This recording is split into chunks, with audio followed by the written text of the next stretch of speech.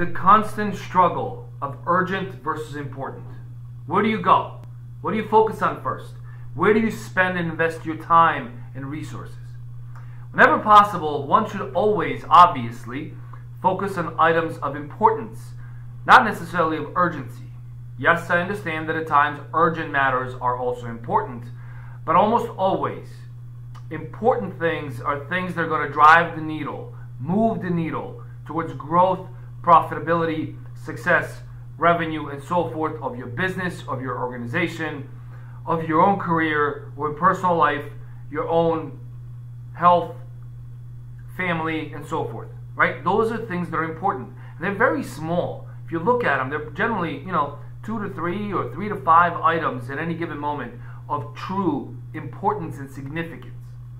On the other hand, when it comes to urgency, they pop up every single day, and they come in from every direction, at every angle, and 8 out of 10 times, they're not of your own doing.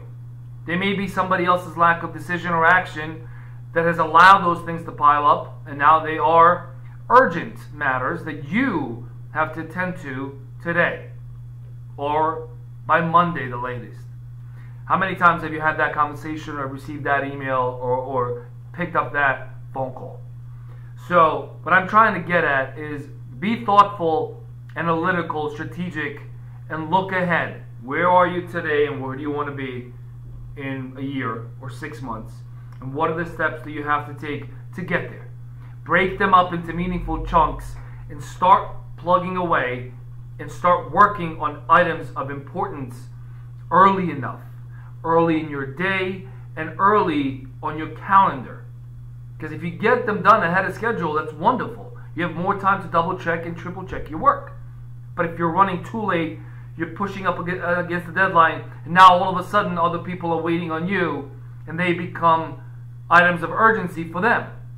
So whenever possible, when something is big, massive, and of great potential for you and your business, always spend time, attention, and resources, and your energy and your efforts on those that are important, not necessarily those that are simply urgent today.